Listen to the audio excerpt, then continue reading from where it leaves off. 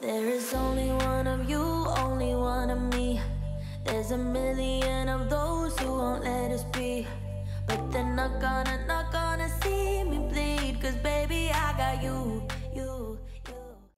Hi everyone and welcome to my studio. Hope you're ready for some fun today. I am again trying the Nautilus pour. I got pretty good results on my last one. Think I'm getting it a little more down as to what I need to do. Got my paint consistency right, got my technique a little better.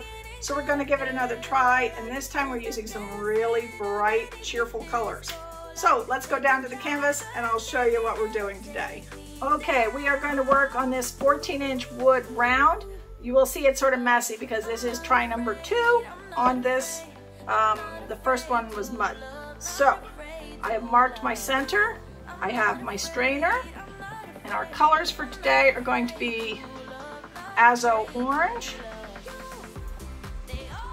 Artist Loft Neon Pink, and Artist Loft Neon Violet. Now I tried this earlier and I had white and the orange and the violet, and everything was being overpowered by the white and was just becoming this mucky mud.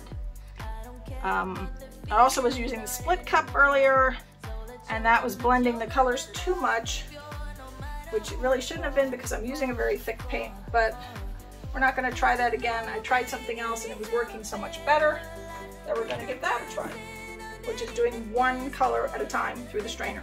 I also have switched which strainer I'm using because for some reason, no matter how hard I tried, no paint was coming out at one section of the strainer. Don't know why. We'll see if it happens again. So I think I'm going to put just a little blop of orange down in the very center here, just to get our strainer going. Set him down.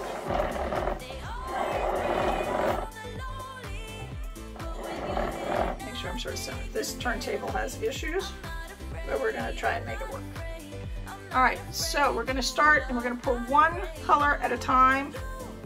Instead of ring pouring it through a split cup, this time I'm going to just do one color at a time.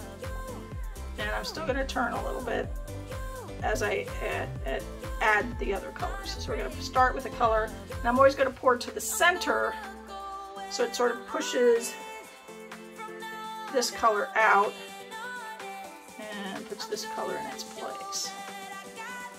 And I'm going to turn more to help me stay even here and sort of encourage the paint to go outwards by spinning.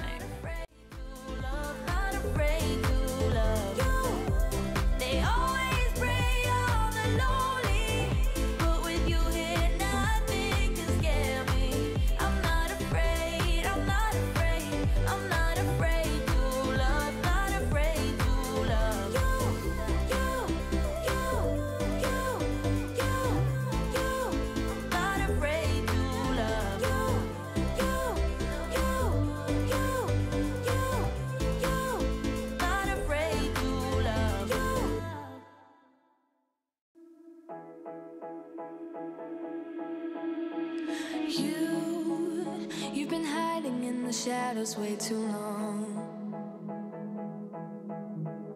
You always thought that you were weak, but babe, you're wrong.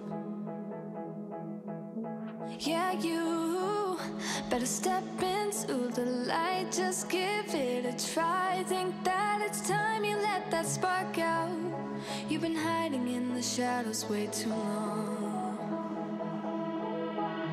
And who cares if you might mess it up? You're stronger than the others think. And who cares if you might mess it up? Go ahead and shine, darling. Go ahead and shine, my dear. 'Cause who cares if you might mess it up? Just shine. Shouldn't doubt yourself, 'cause you're a work of art. You should know that you are perfect with those flaws.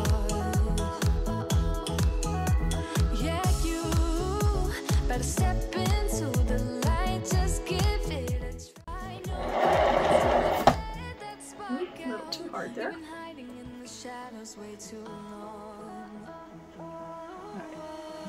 little more pink, and then we're gonna pull this strainer and give this some more spins. Get those out of here. It's gonna get messy.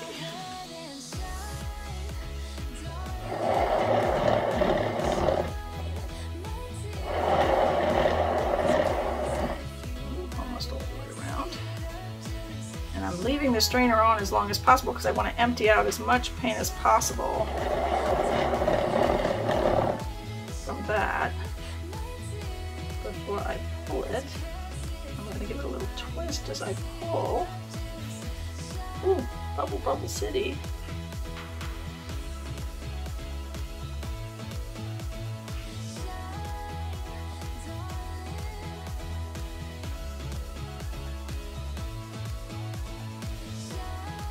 Stubborn bubbles too. Pop.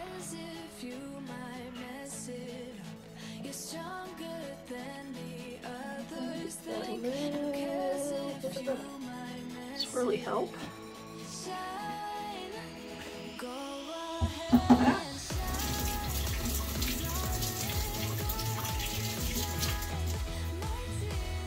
Okay. So far I'm very happy. So much better than what I was getting before. I just have to get off this one edge here. I'm going to torch for a second here because we seem to be bringing up a lot of bubbles. Oh, I'm loving this center though. So gorgeous. So if I can just get this to spin a little bit more to go over that one, this one edge over here.